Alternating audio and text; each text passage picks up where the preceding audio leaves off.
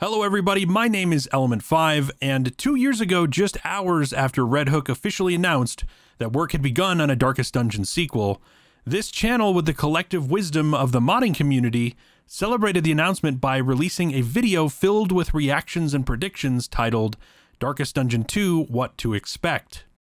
Well, since that time, a lot has happened to our world and within the community.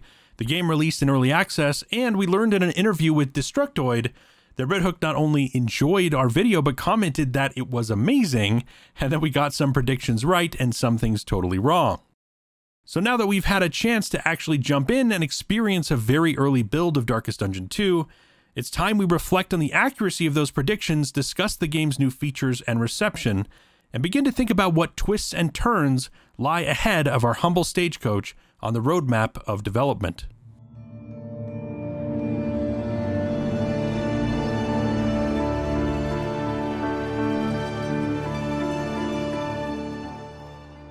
From the moment Red Hook announced working on a new game, they made it clear that DD2 was intended to be an entirely different and standalone experience from Darkest Dungeon 1, and with a teased new setting in snow-capped mountains, it wasn't a major leap for us to predict we'd be borrowing from Lovecraft's novella, The Mountains of Madness, as a backdrop for a new story and metagame, necessitating new enemies, biomes, and a means to progress along a linear and treacherous journey to Mountain's Peak. All of which lines up quite nicely with what we've seen so far, right up to the stagecoach itself. And while at least we got those predictions right in our journey down the rabbit hole, and we already knew that this game would look and sound fantastic, we were still left hypothesizing just how different other aspects of gameplay might be, and whether or not much of this would be packaged into a new, more three-dimensional version of the game. So, the big question flooding my inbox this week: just what exactly is Darkest Dungeon 2, and how does it compare to DD1? And in trying to wrap our heads around this, let's just remember that we're barely in the second week of early access here, and according to Red Hook's FAQ on the official Discord, we know we have at least a solid year's worth of development and balancing ahead of us, with the current release representing roughly 60% of total content. This is not dissimilar to the early access model of DD1, which also had very limited content and no end game. Thankfully though, the current blueprint of DD2 is already quite promising. Red Hook has been much more vocal, and what's abundantly clear so far is that the game is purposed to be a much faster-paced, more arcadey, roguelike adaptation of Darkest Dungeon, seemingly influenced by games like Hades, Dead Cells, The Binding of Isaac, and Slay the Spire. And a new roguelike version of Darkest Dungeon requires a huge shift in contextual understanding, a reframing which has caught a lot of the community off guard. It's left me wondering how different expectations would be were it instead titled something like Darkest Dungeon at Hope's End, for example, as opposed to just DD2. So needless to say, there are some massive differences between these game types. Where Darkest Dungeon 1 features a lengthy roguelite RPG campaign, leveling and upgrading a large roster of characters, crawling through tile-based dungeons lined with curios, traps, and plenty of enemies, ultimately progressing through different tiers of difficulty, sometimes taking weeks to complete, a single campaign in DD2 may last only a couple of hours, is based around a single group of 4 characters, and feels sort of akin to one long dungeon run, with playtime comparable to other notable roguelikes. And instead of tile-based dungeons, we're now driving through biomes, twisting our way up the mountain road in a stagecoach, encountering different enemy checkpoints, events, and multi-level boss layers, some of which feature returning faces from DD1.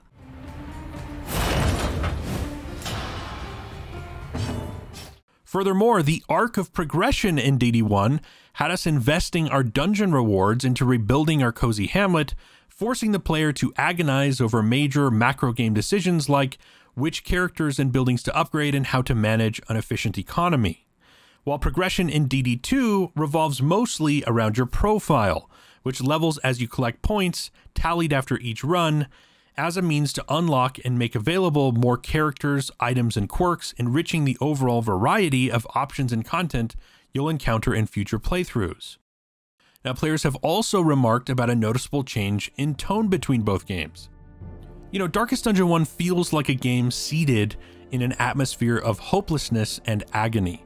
From the moment characters arrive in town, the ancestor reminds us they're simply fools and corpses. And he stays with you, narrating all the way to the end, whispering nihilistic nothings about the futility of your actions. The game challenges you to push through abject horror and hopelessness, facing the absolute worst conditions and environments, enduring horrific injury and illness, losing control of your characters as they succumb to utter madness. You quickly come to learn that this isn't, quote, darkest dungeon because you ran out of torchlight. Simply, there is no light at the end of the tunnel. There is no escaping this circular hell. Sorry, Mario, the princess isn't in this castle because she's already dead, and so are you. And thus far, DD2 seems to be founded on a theme that's anything but hopeless. In fact, hope is literally the points you earn to push profile progression. The narrator references hope in the trailer and seems to follow suit with new, sometimes softer quotes about, say, the blooming desire of still beating hearts when two of your characters become amorous. Even aspects of the game's new score, alongside the return of Stuart Chatwood, feels at times much more triumphant and hopeful, something more befitting to scaling a mountain.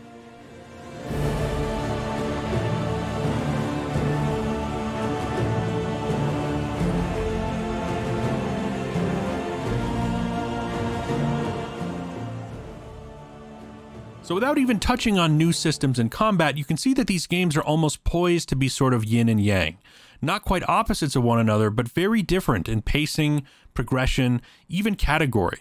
Purposed perhaps to be two sides of the same cosmic coin.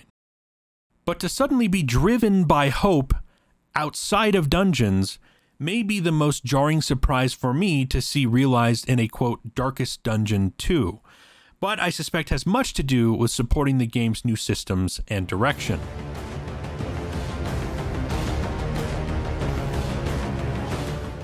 So let's touch on some of these new systems, lore, and general progression.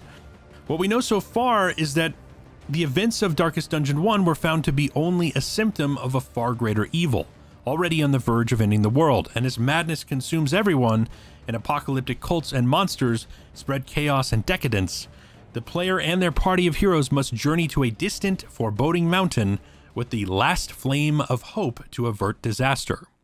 And in the very beginning of a campaign, players choose one of 5 chapters or confessions to play, and then is tasked by their mentor, known as the Academic, with selecting a team of 4 heroes to ride up the mountain and defeat its sources of evil. Now, thankfully, combat is the primary focus and the standout content in Darkest Dungeon 2.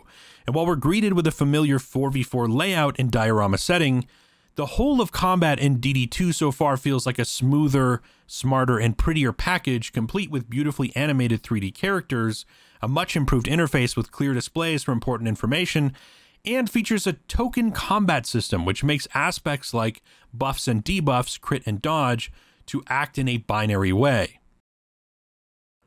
We also see room for added depth with characters now using 5 abilities in combat as opposed to 4, with an additional open slot for combat provisions. Mark synergy has also been replaced by combo tokens. Enemies now always leave corpses, and many enemies, even bosses, now hit death's door at 0 health and can even survive death's door checks, making those which heal or guard all the more dangerous. Red Hook has also managed to basically solve aspects of stalling, either because you are challenged to finish certain fights within 5 rounds, else you get no loot, or because many of the stress and support abilities in DD2 have been redesigned around thresholds or cooldowns. Also important to point out that while each character starts with a basic set of abilities, the rest of their kit is unlocked by completing shrine events found along the journey, which serve as puzzle encounters, adding a deeper look at each character's backstory. But what about stress, you ask? Can characters break or virtue in Darkest Dungeon 2?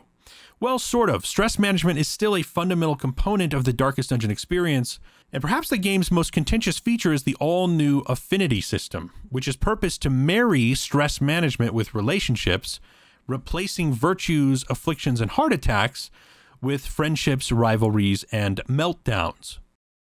According to Chris Barassa, Darkest Dungeon 1 is a hockey coach simulator, forcing the player to manage a large roster, rotate lines, bench problematic units, and invest in star performers, whereas DD2 is a medieval road trip with 4 kids in the back of the van who bicker and banter as you try and hold it all together. And that is sort of how it plays out. You know, you keep your kids happy and healthy, and they tend to get along to the point of comboing attacks or frequently healing or buffing one another automatically in combat. Poor parenting, on the other hand, results in rivalries and bickering, which can spiral stress, derail combat, or cause meltdowns, which feel similar to heart attacks in DD1, souring good relationships and solidifying bad ones. It's an interesting new system and emphasizes the importance of characters and that combat in DD2 thrives on finding hope in each other and working together in the face of apocalyptic ruin. Aspiration unites the hopeful. So now that we have a broader understanding of the game so far, what lies ahead for Darkest Dungeon 2? What can we expect over the next year of early access? Will there be a strong modding community? And most importantly, what will be the end game which keeps us coming back? Well, when looking ahead to the next 50 weeks of early access, I can't help but remember a moment in DD1's development when corpses were first introduced to the game. It was a brilliant idea which solved a ton of problems, but surprised many players, forcing them to rethink how they played, and in perfect internet form, caused an outrage which saw the game get review bombed by a vocal minority. It was a hugely stressful moment and low point for the team, and exploded just as Tyler Sigmund was on break mourning the loss of his father. And thankfully though, they stuck to their vision and ultimately compromised by adding the ability to disable corpses in the game options, which you can still do to this day. And of course, once they actually ran the metrics, found that a whopping less than 1% of players ever turned corpses off, and corpse mechanics not only carried as one of the better decisions, but now retain an even stronger presence in DD2. And the fact is, it's not just that there are people behind these games, it's that Red Hook are some of the very best people in the industry. There's not a single interaction I've had with them or interview I've seen that doesn't immediately make me proud to support the work they do. And it's going to require a lot of patience and feedback as people adjust to a roguelike format, and many of these new systems are smoothed out. But again, I really believe this game has major potential, and I'm very much not alone here. You know, combat seems in a really good place. It's rich with synergy, clarity, and modifiers, and will only get better and more interesting. The new affinity system is slightly jarring, but we're already seeing major balancing, with Red Hook listening very closely to player feedback. And while I think we could have seen map movement be more point and click like other roguelikes, a lot of work has gone into the stagecoach and shaping the look of each biome. As Chris Barassa has made clear, they want the player to feel immersed and discover the path as they go, never giving them a god's eye view. Gods, after all, don't agonize. And this borrows from core design philosophy from DD1, lending values to things like scouting, imperfect information, and attempts to place you in the shoes of the adventurer. So while I don't expect a major overhaul coming to world movement, we do spend a lot of time in the stagecoach, and it will be interesting to see if they can make it a little more engaging ride down the line. Thankfully, there's a ton of content to look forward to in the meantime. One very smart aspect of the blueprint for DD2 is a foundation which allows for all kinds of new modular content to be tightly developed and then added to the game's established framework. And we know a lot of great content is coming. In recent interviews, Chris and Tyler have shared their excitement for more characters, biomes, boss fights, etc. They're careful not to promise anything prematurely, but it's clear that ease of adding content and even future DLC have been a part of the plan all along. Not the least of which will be the other chapters. One very obvious package of content coming down the line are the new chapters or confessions, which you select at the beginning of each run. Now, there are 5 of these in total, the first called Denial, so ostensibly referencing the 5 stages of grief, giving us some hint to the kind of lore contained within. But these are a lot of fun to think about, as we simply don't know what sorts of content differences or scaling difficulty, bosses, etc. could be contained in each one, and because you choose one at the beginning, I'd say it's likely you're required to unlock them in succession, beating the first one before the second, and that all of them are likely to be played independently as their own unique run. All of which, by the way, leads us to the most important question for this game's future: just what is supposed to be the end game? What I see right now are aspects of replayability, but a lot of potential dead ends in the form of limited chapters, fully unlocked characters, a maxed out profile level, and frankly, a significant lack of challenge. And that's why absolutely everything we've touched on depends hugely on how the end game plays and how this becomes a challenging, replayable, respectable roguelike which keeps us entertained and, dare I say, agonizing on to endless runs and for hours to come. One thing I can promise you right now, just like with DD1, we won't play the endgame until the official 1.0 release, so that players have a new and complete experience to be excited about once the game is broadly available and out of early access. I think it is very possible, though, that the game's primary loop could become fully available for testing through the next year. That would be 5 chapters, all character stories, and 50 profile levels, which is a lot of content on its own. It's an ambitious but decent goal, which leads right up to a 1.0 release, which allows us to start the process all over again, but this time to unlock an eventual endgame, whether that means something like Slay the Spire's Ascension system, offering a sort of scaling level of difficulty to each individual chapter, or maybe a hidden extra, sort of endless chapter, taking a page from Color of Madness.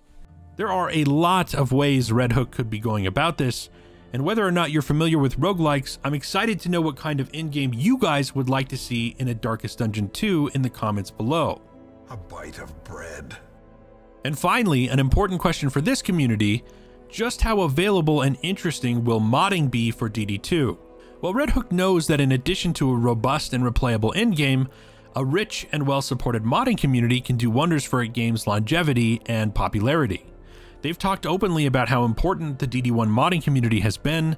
They showcase popular mods on social media and have even held modding contests on their Discord. My signed copy of artwork still on the wall from our Banshee boss submission. And with our good buddy Marvin Sayo now a Red Hook employee working on the game, I can only expect this kind of support to continue on into Darkest Dungeon 2. The major caveat, however, coming from experienced modders in the community who seem to think that custom character and enemy development could be pretty limited due to the game's 3D look and animations. And that is especially true when considering the scope of things like character shrines. So as you can imagine, people are already modding tweaks and even things like size 2 characters into the game, but it would seem like the tools are there, it's just not clear yet how available. But as long as my health holds up and this community continues to make great mods, I have every plan to be here doing my best to showcase them.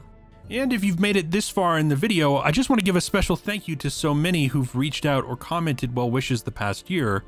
As many of you know, I suffer from chronic illness, which has forced me to put content on hold through the pandemic.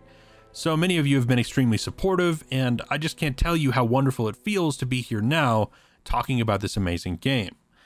And with all that said, thank you so much for watching. Make sure to subscribe for more news and everything else Darkest Dungeon, and let us know in the comments below, what are your thoughts on Darkest Dungeon 2 so far? What kind of endgame would be interesting to you? We certainly have a long way to go, and so much more to talk about. Thanks everybody, we'll see you next time.